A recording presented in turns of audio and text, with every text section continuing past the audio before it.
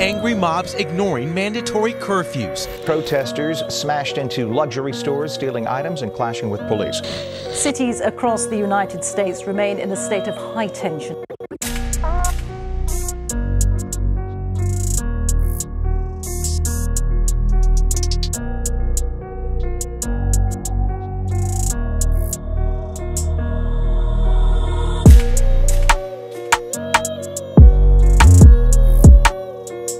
Protests will continue, but looters stormed into Lower Manhattan last night. The Brino Brothers grocery store has even been broken into. It's still a chaotic scene here downtown. 4 police officers shot amid the protests against police brutality. As we've seen these angry scenes multiplying. Smoke billowed into the sky as a police car went up in flames.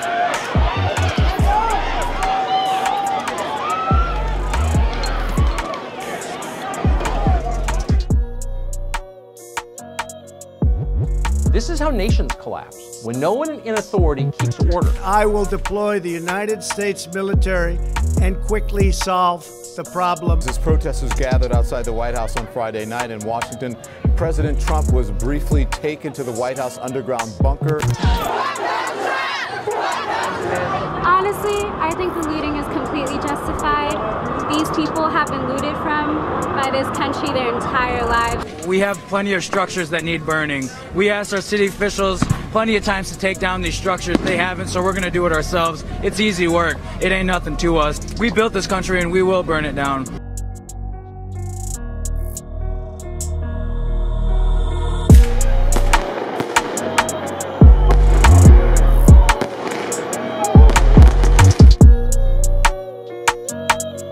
Third precinct is up in flames.